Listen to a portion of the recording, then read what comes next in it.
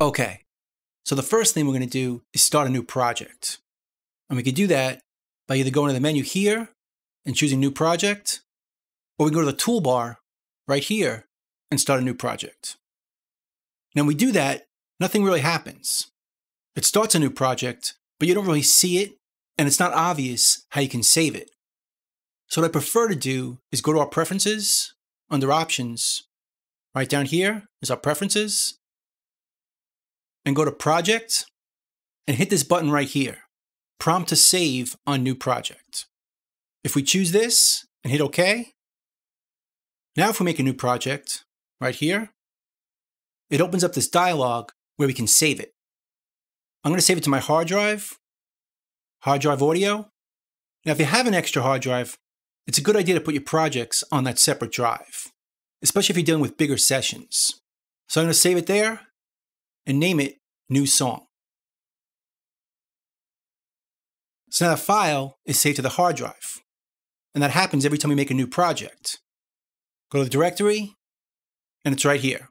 This is our project file. Now the only problem with doing this is it gets kind of messy when we start recording audio. Let's do that. Let's make a new track right here by double-clicking, put it into record, and let's record some audio. Right here, just a few pieces. Let's make 3 of them. Now let's go back to our directory and see what happened. In addition to our project file right here on the hard drive, we have all these files here. 3 audio files and 3 waveform files, which shows us the waveform that we created. So you can see it'll get pretty messy if we're dealing with a whole song. Many different tracks recorded, many different audio files, all spread out on our hard drive. So for organization purposes, this is not the best way to do it. So let's instead put them all in a folder. Let's delete these. Let's make a new project. Again, it opens a dialog to save it, but this time we're going to call it New Song and go down here to this little button, Create Subdirectory for Project. If we click this and hit Save, now this project file is in its own folder. Let's go to the directory, and it's right here. We have a folder for New Song. And if we open it, there's our file.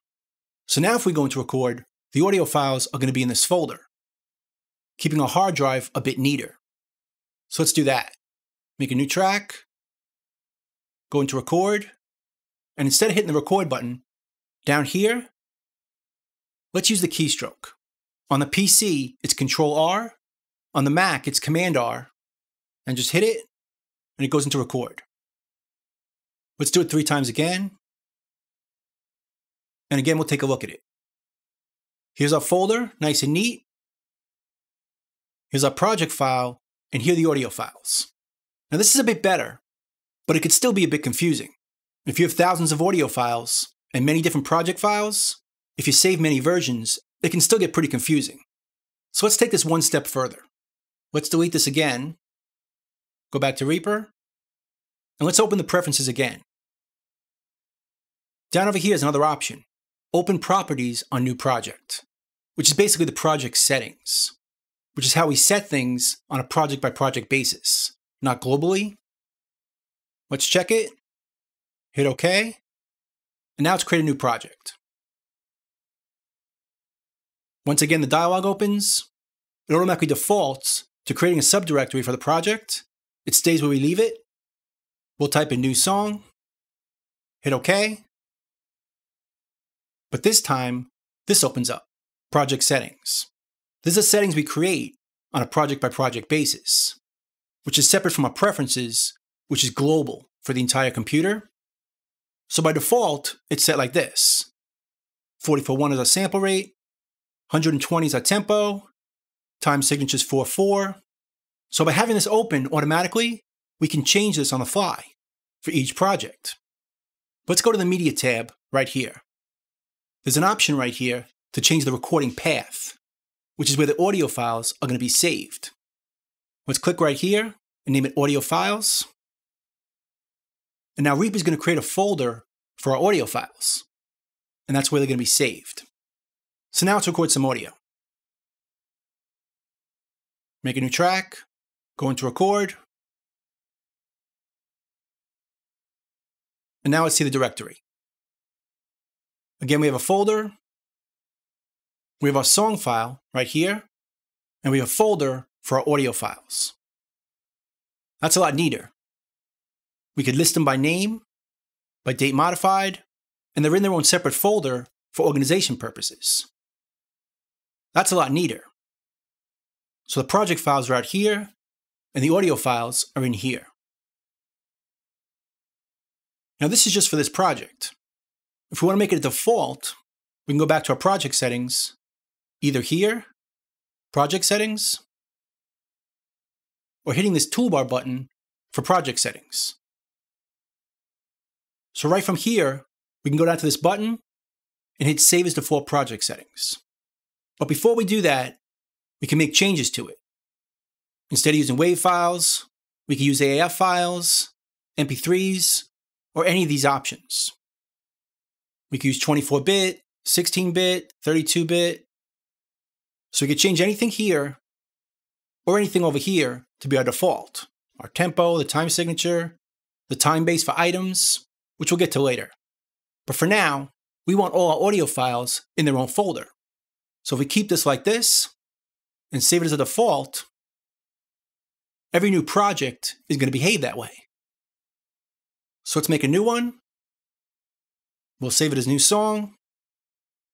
It's going to make a new folder. It opens the project settings, and it automatically creates a folder for recording because we saved it right here.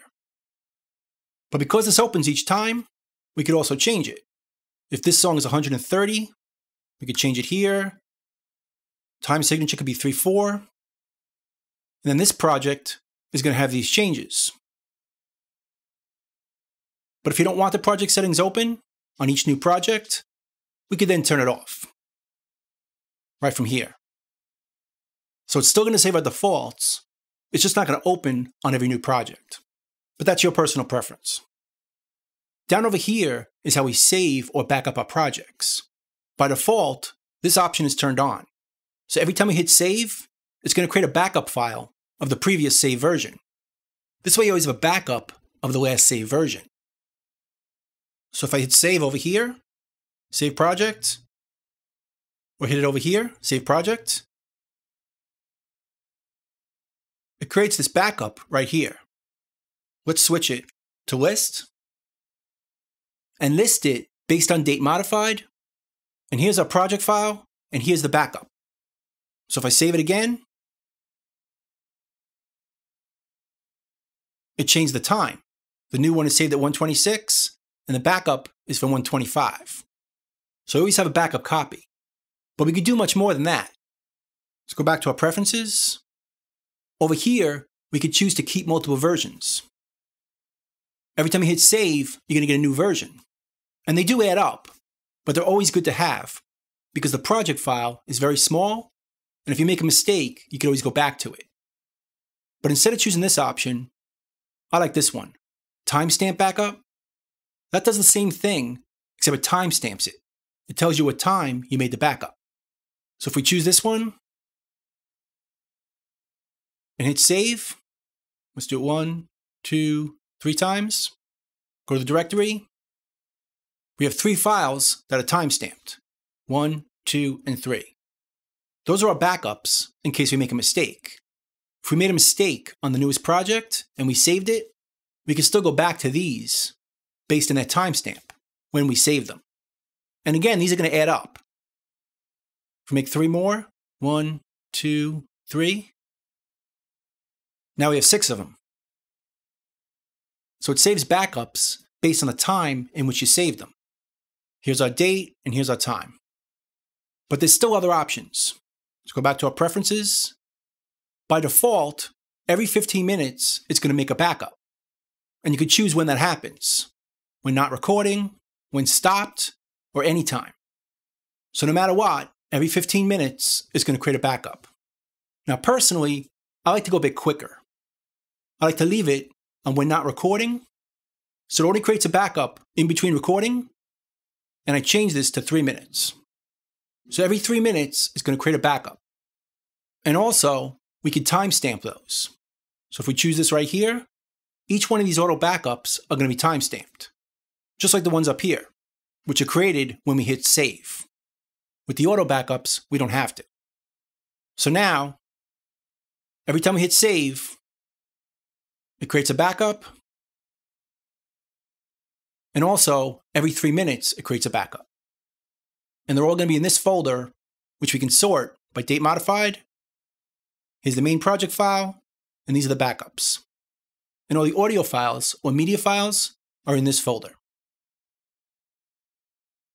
So anyway, that's starting a new project in Reaper. It's a great way to keep our projects organized in their own folders with all the media items contained inside. Makes it a lot neater for backing them up or sending them out for someone else to work on them. So anyway, that's starting a project in Reaper. Next, we'll take a look at the tracks. Let's go.